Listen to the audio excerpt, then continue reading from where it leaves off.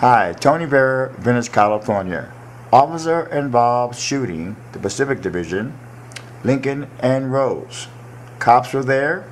We got a visit by Andy Smith. He's a great LAPD, and he will tell us what happened today. Here's the video.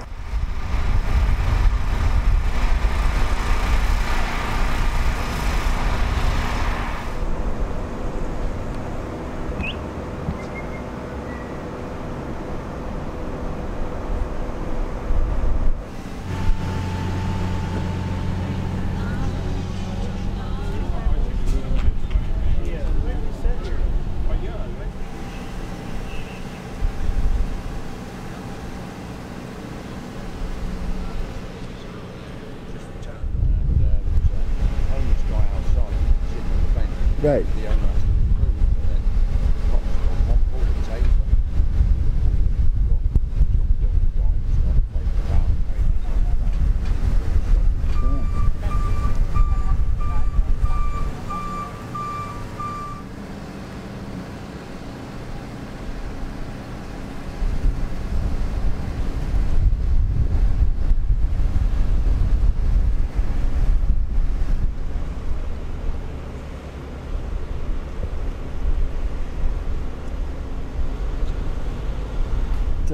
Well, I was walking out of the parking lot of my job, and I heard, I saw the police. She went boom, boom, like that.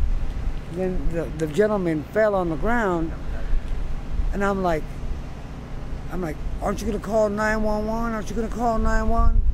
And they're like, get away from here, get away. I said, what are you gonna do? Shoot me next? And I went to put my phone up, and they said, you better turn that phone off. So was it a justified shooting? It was like 2 shots. Was it self-defense? No, I know, because a lot of witnesses saying it wasn't, saying that you know how the police are. Yeah. Because we had prior shootings here in Venice when they shot the youth. Yes. And they said that he was being combative. Then one person said he had a knife, and the other person said he didn't have a knife. But I don't understand, why do you got to shoot a man, then put handcuffs on him? Was it a female cop that shot him? Well, that's what they're saying, it was a female. And your name, please? My name's Pam.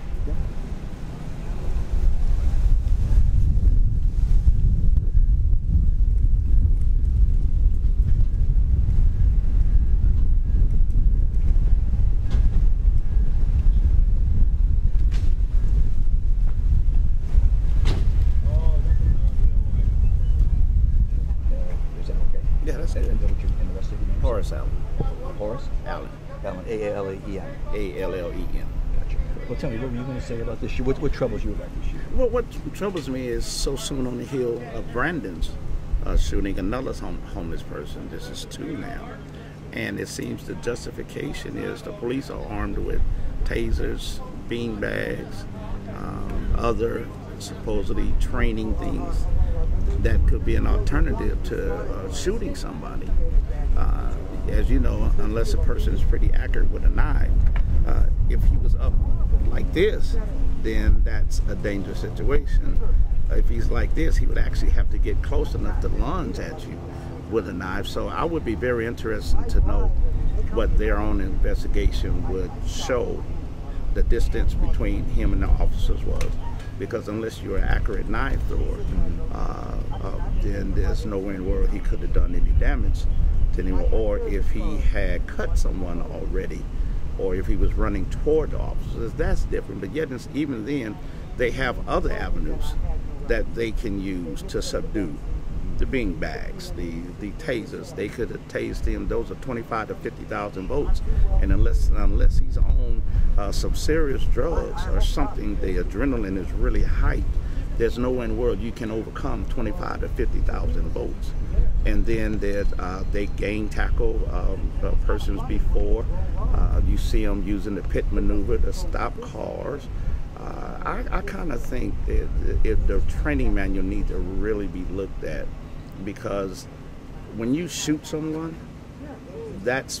or murder someone, you're actually taking their life away, where there's never any more hope for them. And there's got to be another way that they can do this. This is on Brandon. Brandon was another young man coming through our ministry. So I was just going to ask you to make a good point, but your ministry, do you think that you may know the person today? That's what a few phone calls called me and let me know. That's why I came down to make sure. The one member I thought it was, that's why I was concerned. I left and heard. Does it seem like it might be? No, it's not.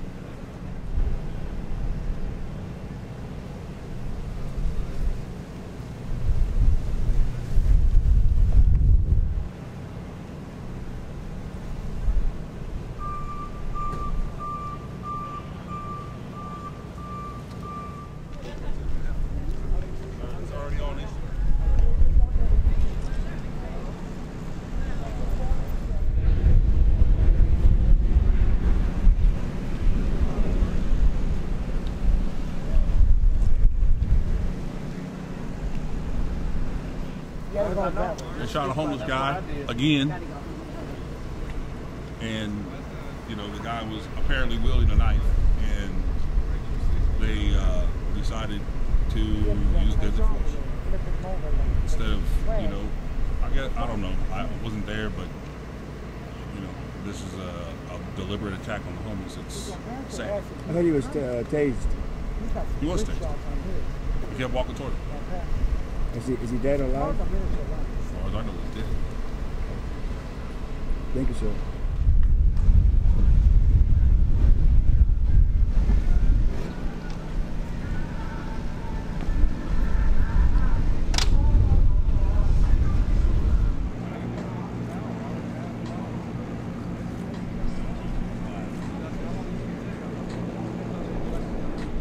Okay.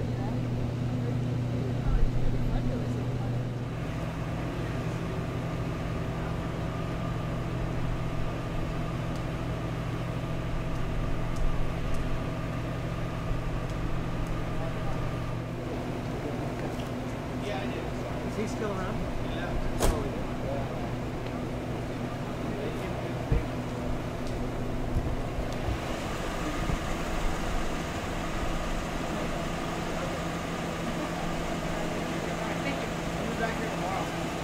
Okay, I'll call him right here. You working here? Yeah, he's still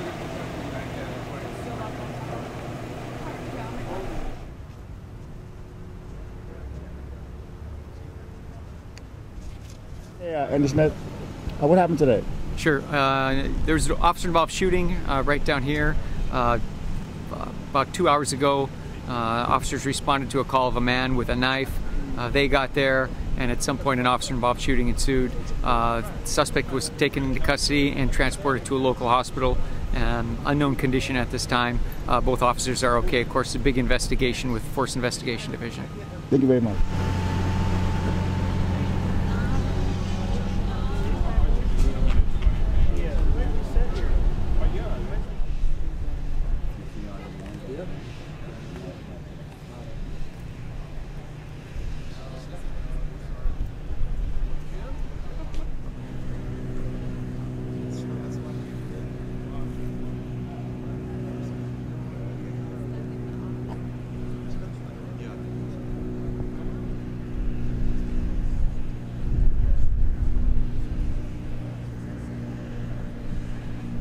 That's it. Thank you.